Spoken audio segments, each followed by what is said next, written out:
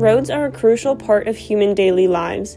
We depend on roads for dwelling, traveling, socializing, extracting, and transporting goods, and as such, they serve as the most vivid form of entanglements of human and more than human assemblages. Very rarely the existence of roads is questioned, and in the instances in which they are, the roads are usually located in remote regions such as the Siberian taiga. Here the environmentalists call for roadless areas to conserve biodiversity while disregarding the mobility needs of local and indigenous communities as well as the extractive interests of various industries. The project Informal Roads, the impact of unofficial transportation routes on remote Arctic communities, funded by the National Science Foundation, is a detailed interdisciplinary study of the overall impact informal roads have on the Arctic environment and economic, social, and cultural well-being of local and indigenous communities. Our multimedia presentation aims to go beyond reconstruction of particular roadscapes and explores the relationships between humans and non-humans entangled in these assemblages. Our area of interest is located north of the Baikal region in Russia. This area is known for its wealth of natural resources. Existing transportation infrastructure serves the needs of delivering extracted resources to market. Historically, rivers served as the main routes for fur extracted from the taiga to European merchants. The main transportation route was laid in the 18th century along the Lena River.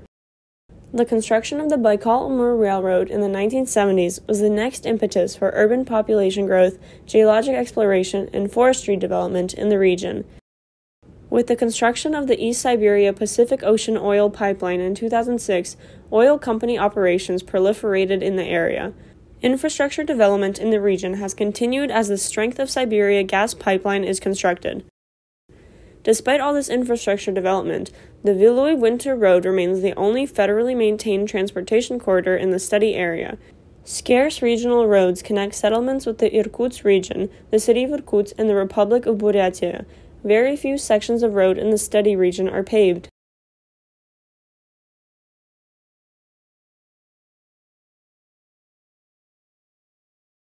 In the summer of 2021, social and physical scientists and artists traveled together to the study area.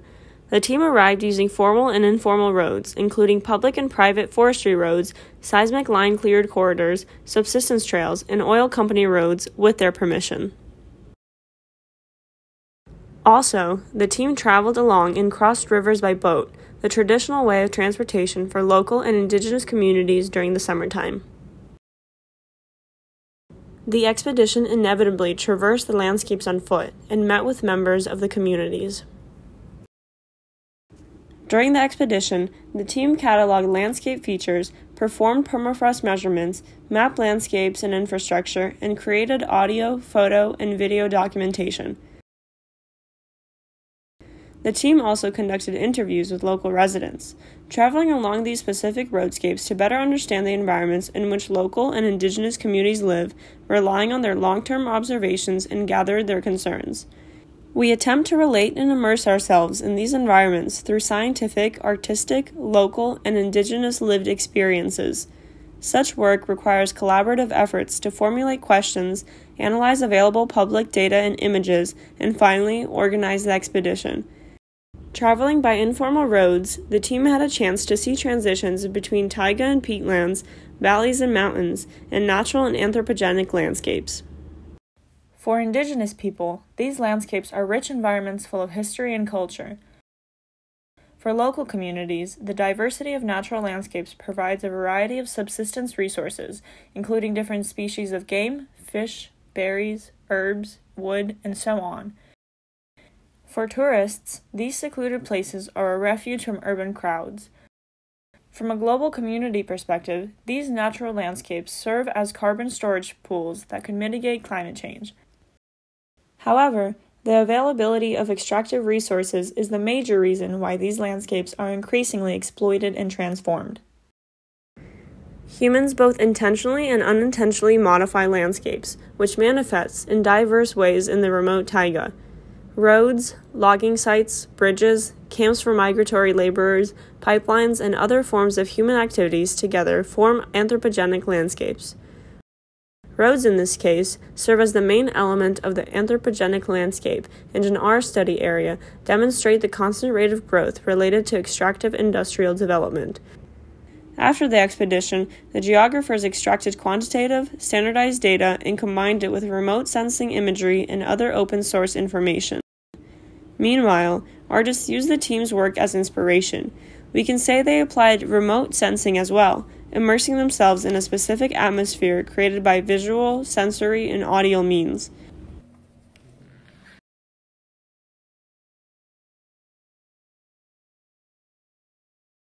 The Yaraktinskaya oil and gas field, located between Tokma and Ust-Kut, is one of the first explored in the areas, discovered in 1971. However, exploration only started in 2008 to 2009 and expanded to include the Ichadinskaya oil and gas field in 2012.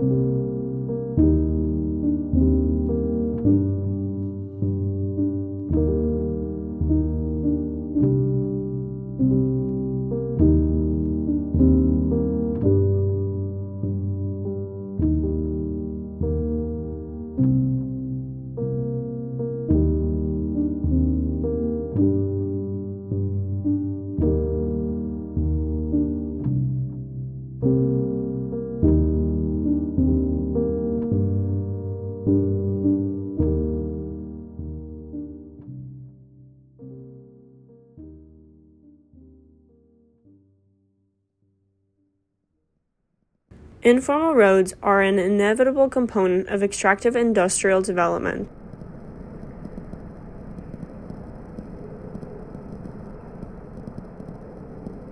Usually, these roads either do not have any surfacing or are covered by gravel extracted nearby.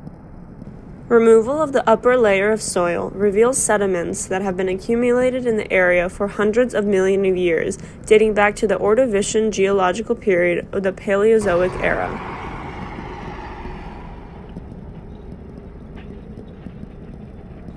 Rocks grinded by heavy vehicles into a red dust coat surrounding surfaces and bring both physical and chemical changes to the environment.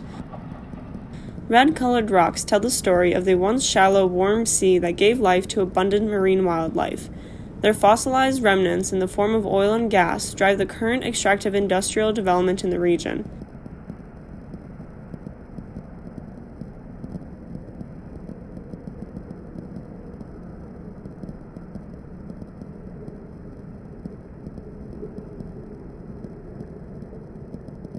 In the summer of 2021, this dust was combined with smoke from wildfires in the neighboring Republic of Sakha, Yakutia.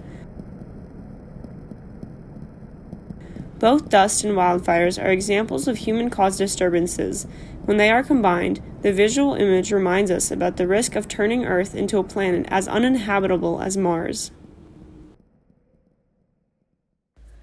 Tokma is a village founded by Russian hunters in 1802. The name Tokma has an Evenk origin and means a place with many moose. Hunting moose and other animals has been an important part of subsistence for both indigenous Evenk and the first Russian settlers. The settlement served as the first state trading post in the area due to its location at the intersection of the river routes and winter roads. With the development of motorized vehicles that depend on good quality roads, the village, like many others in the taiga and tundra, became remote. The village has a shrinking population, which is today only about 50 people. Currently, Tokma can only be accessed using a singular winter road or by helicopter. To reach Tokma, the expedition team used 3 modes of transportation, driving 15 kilometers by off-road vehicle, 2 kilometers on foot, and finally crossing a river by boat. It is challenging to get out of here. During winter, a helicopter comes twice a month. It is about 3 times a month in summer, but it is hard to get on a helicopter during summer, since many locals travel during the summer months. Well, it is better during winter, since we have an operational zimnik. You do not have to wait for the helicopter, just take the all-terrain vehicle. Now summer, on the other hand, only by air. The commuter copter flights are weather dependent. It doesn't fly in low visibility.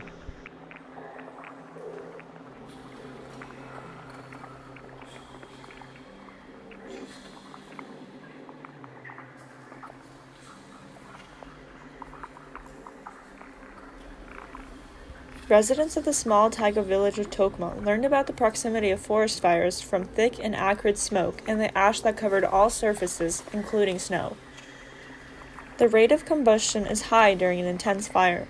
Therefore, leaves, needles, and other light particles burn out instantly, preserving the fragile shape of the burnt organic matter. These remains rise up with hot air streams and are carried away by the wind. The locals determined what type of vegetation was burning by the shape of the remains. The ash was in the form of needles, dwarf birch leaves, etc. The residents' knowledge of the vegetation and the woods helped to roughly identify the fire's distance. We have not had this much smoke in the last 45 years. When we ran last time, it was wild and scary. The entire forest was on fire. It was hard to breathe, and chunks of ash were falling from the sky.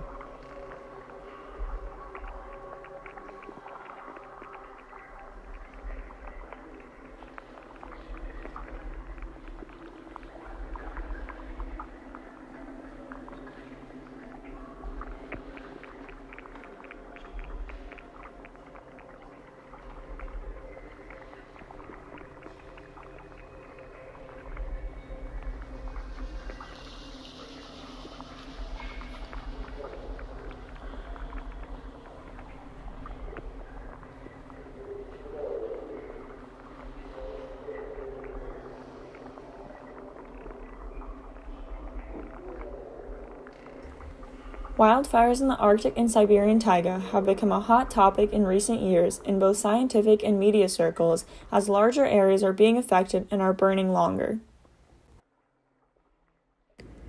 During our fieldwork, residents attributed the increases in wildfires to the expansion of the informal road network.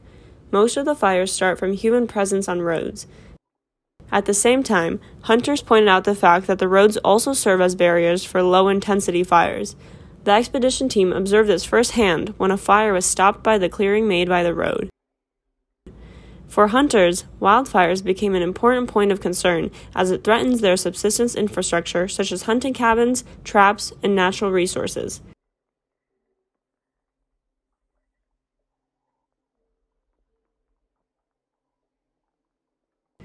We combined community observations and satellite imagery to understand relationships between the location, extent, and timing of wildfires, as well as how frequently they occurred and how quickly they were extinguished based on the industries that used them.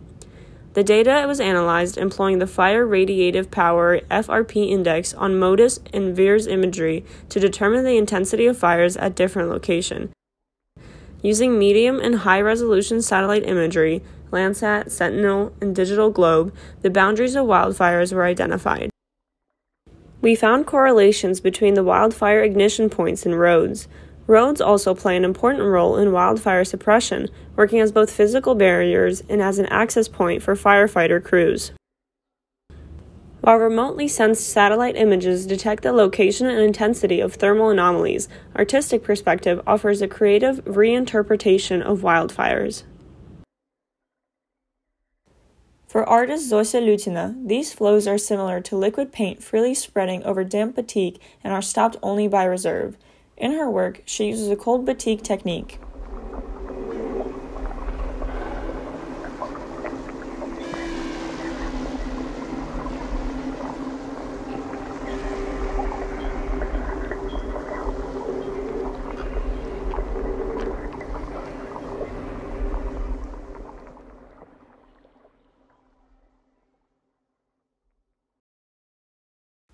The expansion of informal road networks exacerbates permafrost degradation.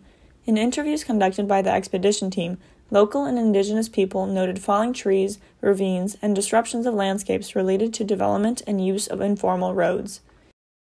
Permafrost processes, such as ice wedging and frost heaves, can further complicate the development and use of informal roads. Multiple tracks are often the signs of roads over permafrost.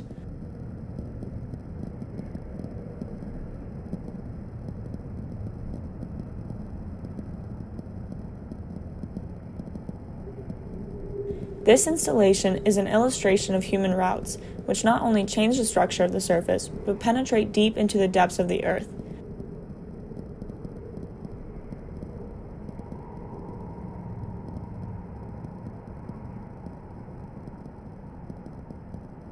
I chose transparent materials, and it's as if I'm looking at the light, layer by layer, how the colors change. Blue, azure, amethyst remind me about cold, winter, transparency, and brittleness. Gray, blue, emerald. Another palette, ochre, orange, fuchsia, evokes penetrating, melting, and changing heat. Folding fragment after fragment, I collect them into a kind of mosaic, the rhythm of which is dictated by the geometry of the natural relief. As if in a kaleidoscope, each element is dependent on the others. One slight movement changes the whole picture. Color spots, superimposed on each other, form a mosaic just like rocks. Areas of frozen soil and underground ice compose a unique ensemble in each place.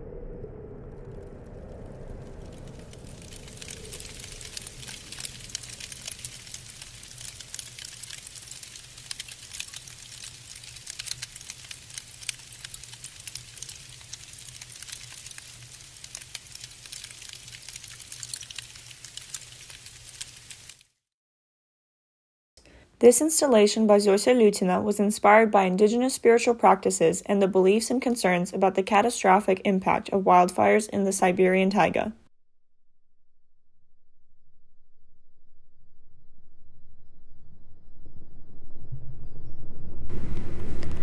Beyond being a natural disaster for Evenki, wildfires serve as a keeper of the hearth. The spirit of fire named Tov Miyoni Ikendu interacts with other spirits living in the forest. Naturally, the forest burns from time to time to revitalize itself. Human-caused fires, growing in number and intensity, disrupt these natural cycles. Indigenous people believe that the large, individually standing trees serve as dwellings for the mightiest forest spirits. As locals and indigenous people pass these trees, they tie ribbons as a sign of respect to forest spirits. It is believed that, once honored, these trees are able to withstand wildfires and protect the surrounding environment.